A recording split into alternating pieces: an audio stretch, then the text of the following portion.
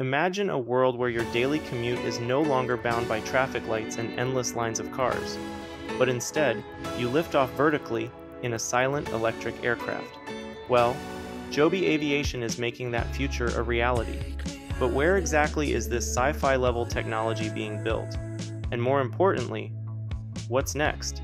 Stick around because what's happening behind the scenes is wild. Joby Aviation. Inside the factory's building flying taxis. Joby Aviation was founded in 2009 by JoeBen Bevirt in the Santa Cruz Mountains of California. The company began as one of several projects incubated on Bevirt's ranch, focusing on electric aviation technologies. In its early years, Joby operated in stealth mode, developing and testing prototypes in the Santa Cruz area. By 2015, the company was testing subscale prototypes of its electric vertical takeoff and landing (eVTOL) aircraft. In November 2022, Joby Aviation expanded its presence by acquiring the former headquarters of Plantronics, later known as Poly, at 333, 345, and 375 Encinal Street, Santa Cruz, CA, for $25.5 million. This facility, encompassing approximately 162,000 square feet across 5 buildings, now serves as Joby's main headquarters. Therefore, Joby's original headquarters were located on JoeBen Bevirt's ranch in the Santa Cruz Mountains before relocating to their current facility on Encinal Street in Santa Cruz. Today, it's one of the biggest players in the urban air mobility race. Marina, California, Pilot Factory. Built in 2021, expanding in 2024. Located at Marina Municipal Airport, this is Joby's first manufacturing facility. Here's where prototypes turn into reality. Joby recently doubled its production space to pump out more aircraft, aiming for 25 units per year. Built 2021. Expansion underway 2024. Current capacity, small-scale production, 25 aircraft per year. Upgrades, new production lines for faster assembly. Scaling up to meet FAA certification. Insane fact, this is where Joby's first production prototype was built, and later tested by the US Air Force. Dayton, Ohio, MegaFactory. Construction starts 2024. Welcome to the next level, a massive full-scale production plant at Dayton International Airport. This factory will churn out up to 500 aircraft a year once fully operational. It's not just a factory, it's the future of air travel. Announced 2023, construction starts 2024, production begins 2025. Jobs created 2,000 plus. Why Dayton? It's the birthplace of aviation. The Wright brothers built their first planes here, and now Joby is continuing that legacy by building the next era of flight. Washington, D.C., Regulatory HQ, not a factory, but super important. This office is Joby's lobbying and FAA negotiation hub, where they work to get these flying taxis approved for public use.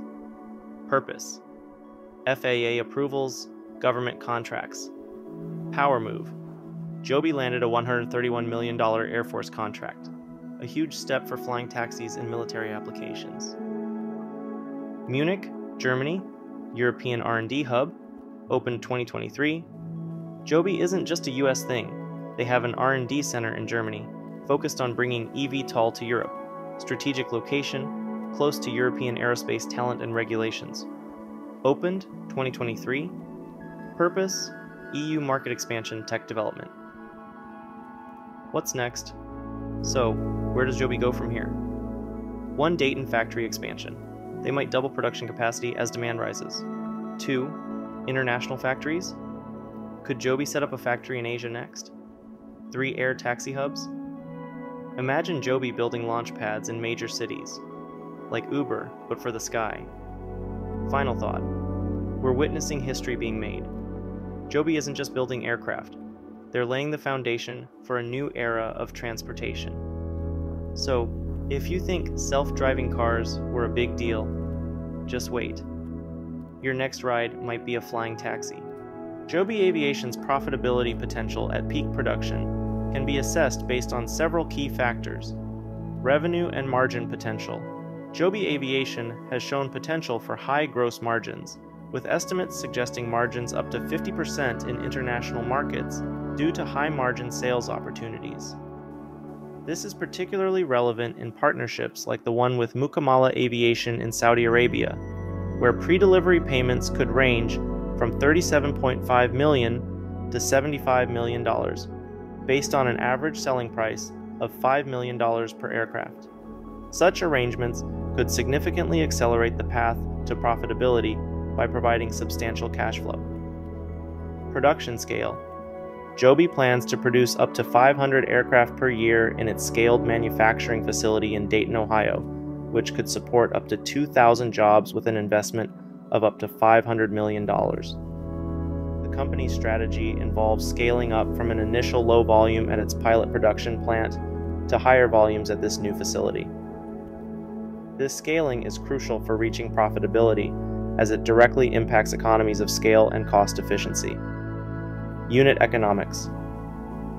Analysts suggest that Joby's business model could lead to highly attractive economics per aircraft. For instance, with a cost per aircraft of $1.3 million and potential annual revenue of $2.2 million per aircraft, the company could see a profit of $1 million per aircraft annually after operational costs. The payback period for each aircraft is projected at 1.3 years, with a lifetime value creation potential per city operation ranging from $1 billion to $3 billion, given the right market conditions and utilization rates. Market expansion and certification. The successful launch in international markets like Dubai and Saudi Arabia could serve as a proof of concept, potentially attracting more partners and customers. However, delays in FAA certification could pose significant risks to this timeline, and thus to profitability. Joby's progress in certification stages is critical, as full certification allows for commercial operations, which are key to revenue generation. Financial health. Joby Aviation ended 2023 with a strong balance sheet, holding over $1 billion in cash and short-term investments, which provides financial stability to support scaling up production and commercialization efforts. However, the company has not been profitable, with net losses reported, indicating that profitability is still anticipated upon reaching higher production volumes and market penetration. Risks and challenges. The company faces competition, regulatory hurdles, and the inherent risks of pioneering a new form of urban air mobility. There's also criticism regarding the feasibility of their production and profitability timelines, as noted by short sellers like Kerrisdale Capital. These factors could potentially delay or reduce the profitability expected at peak production.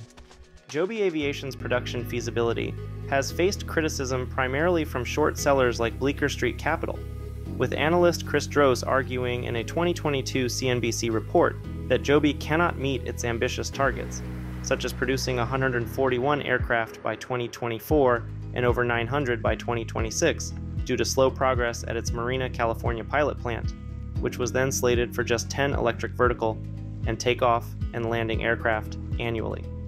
Critics highlight Joby's $513 million net loss in 2023 and high cash burn, $302 million, against minimal revenue, $1.03 million, questioning its ability to scale amidst regulatory and technical delays, with JP Morgan's 2025 downgrade to underweight, citing dilution fears and a missing CFO. On the pro side, Raymond James counters that Joby's phased manufacturing approach, pilot plant to higher volume facilities like Dayton, Ohio, is pragmatic, supported by $2.25 billion in funding, including $894 million from Toyota, and its lead in FAA certification, Stage 4 underway. The debate pits Joby's pioneering vision and partnerships against execution risks, with bulls emphasizing its long-term potential in a multi-billion-dollar eVTOL market and bears stressing current financial and production shortfalls. In summary, while Joby Aviation has significant potential for profitability at peak production due to high-margin sales, robust unit economics, and strategic partnerships, achieving this potential is contingent on successfully scaling production, securing certifications, and navigating market and competitive challenges. The company's path to profitability will largely depend on how effectively it can manage these variables.